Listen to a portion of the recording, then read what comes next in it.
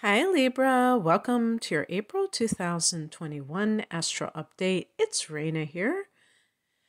Well, Libra, this is that time of year where there is a lot of activity in the house that you rule. And it's so funny because I was like, whoa, wait a second. The house that Libra rules is the seventh house. And it's in your chart, it's backwards because you actually have it in your opposite sign of Aries. And so relationship issues can come to the forefront this time of year. And so let me just break it down in terms of how much energy is there as the month of April begins. We have the sun there from late March. As a matter of fact, I'm recording this right before the spring equinox, Northern Hemisphere style, and that's on the 20th, and that means that that's when the sun goes into Aries, so that begins the party.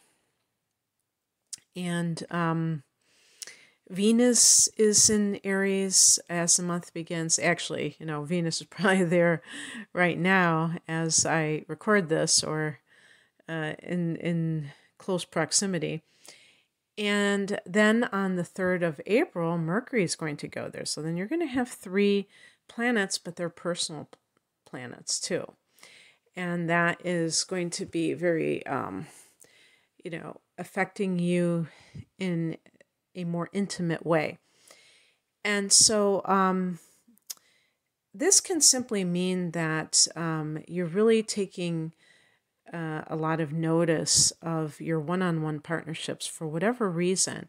For some people, you might be planning a wedding, or, I don't like to say this, but even planning a divorce, because the 7th house can be legal, like court cases and court actions. So with Mercury there might be the documents, the legal documents. Now, I when I say something like that, that isn't to make light of relationships breaking up, but it happens, and when it does happen, you will feel a sense of liberation, because if you're in an uncomfortable union, that's not good either. But for those people who are very much in love, this can be the time when, everything starts to get cooking. And you know what I think about? Why don't people get married in April more often? Because it's such a beautiful month. In the springtime, at least, they probably get married in April in Australia and New Zealand, places like that, because in the United States, the most popular time of year does seem to be the autumn period, maybe followed by summer. But I just think spring is such a romantic time of year. So this is good.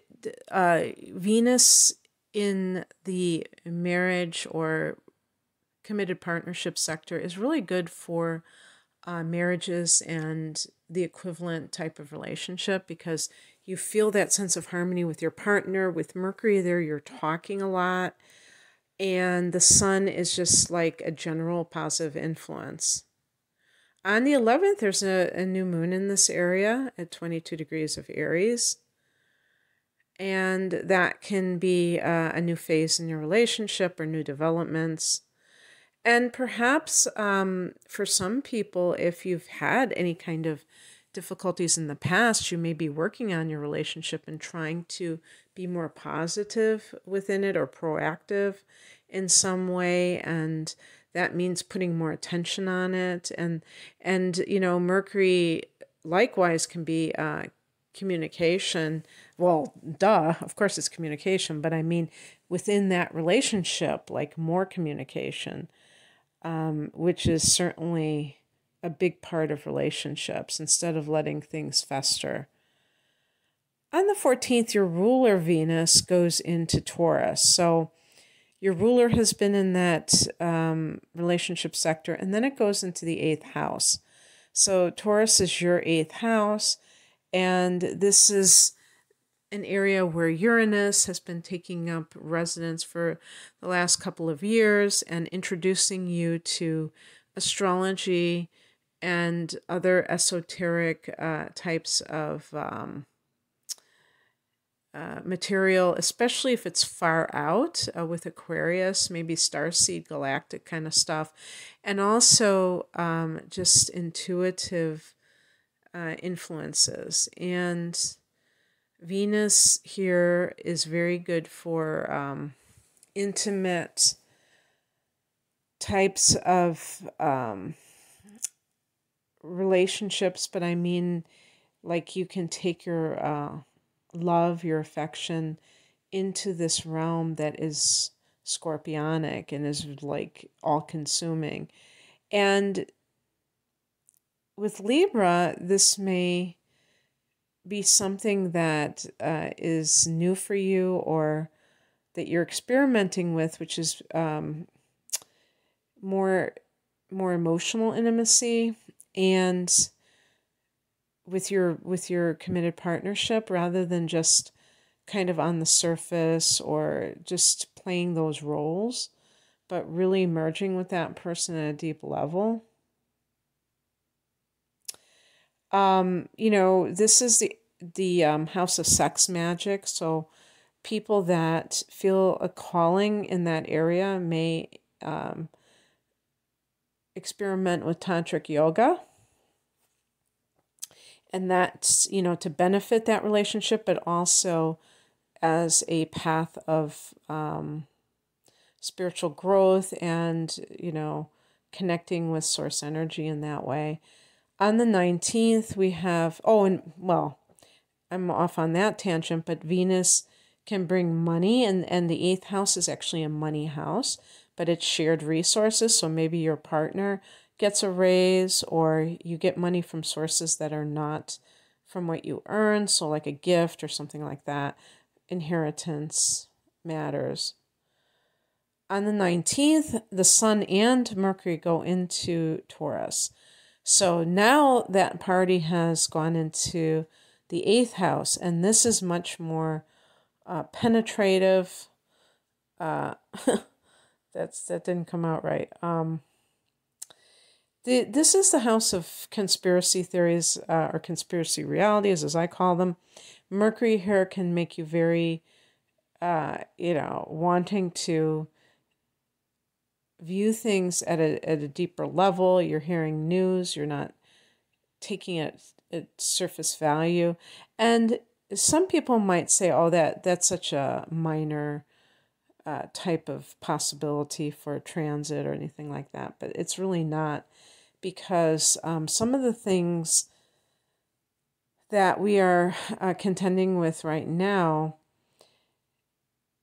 I am going to editorialize for 1 second, and I'm going to be very vague, but I believe so strongly that if you are hearing something in the outer world that is really like this clamor to do something, that you really search out alternative information, that you don't just stick with the one source. And, even if you're a conspiracy theorist, go to the mainstream source too. Do both. I'm like for all around gathering as much information as possible, especially if it's something that could really affect you deeply. And, I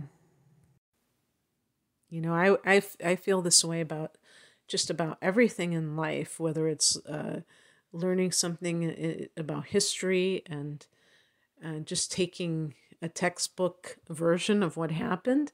No, go seek out other sources and slants, and see what they say.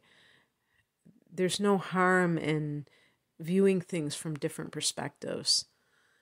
And but anyway, that can give you that sense of trying to ferret out the truth. And the Sun here, the same, like very involved in that metaphysical side of life. on the 23rd, Mars goes into Cancer, and this is another cardinal sign to you, Libra. And this is the sign before you, the cardinal sign before you. So this is going to be your 10th house of career. And Mars in the 10th is like all systems are going, and you may just feel this sense of like wanting to give it all that you have career-wise. And your ambition is on fire, but the 10th house is also authority figures. And so be sure that you're not going to clash with them. Of course, Libra is so diplomatic that that is not really, that would be atypical for you, but stranger things have happened. And so just saying that. And on the 26th, we have a full moon at 7 degrees of Scorpio. And Scorpio is a sign right after you. It is at 7 degrees, so it's an early degree. So if you're an early degree Libra, perhaps this will be in your second house of earned income, and this can be money that is due to you, getting a raise. And with Mars in the 10th house, you may get a raise by your gumption, and just like going for it. So, or getting a bonus or something like that. Now, for the rest of you, this is actually going to fall in the first house of the self. And that is maybe ending something that is connected to your identity, or maybe your physical appearance. So, I was going to say a woman might cut her hair, but a man might have long hair too. Doing something like letting go of it. Now, as I record this, we have not had the full moon in Libra at the end of March. So I'm already talking about the end of April here. And so for the people who are later in the sign of Libra, this is kind of like your full moon in Libra, so to speak, because it's going to occur in your first house. And it was just simply, what degree it was. So this is just a time when something in your life may be, like a cycle in your life may be ending. And that's really exciting because it means that a new cycle is about to begin. So I hope that you enjoyed this, Libra, and I've been promoting my latest offerings, which are double readings. And I've actually done one of them for quite a while. And, it's quite popular, which is called the whole enchilada. And I combine a natal chart analysis with transits, which is an hour-long reading, with a full-length tarot reading. And because some people want to have the whole enchilada, the whole experience.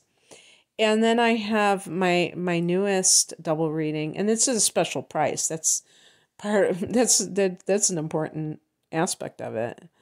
And then the latest I've been doing is like a 2-hour reading, 1 hour for natal chart analysis, 1 hour for transits, and that is also for a discounted price. That's called the deep dive, and I have all kinds of readings.